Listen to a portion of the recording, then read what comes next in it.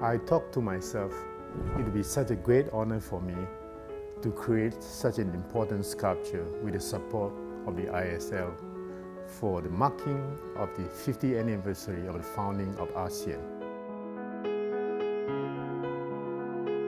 Well, a symbol has to be chosen, first of all, because a symbol always transcends time and space.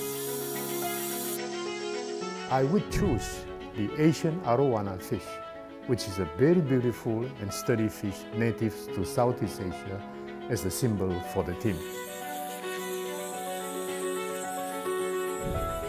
The stylized boat-shaped arowana fish motif embodies the spirit of the ASEAN, which is one vision, one identity, and one community.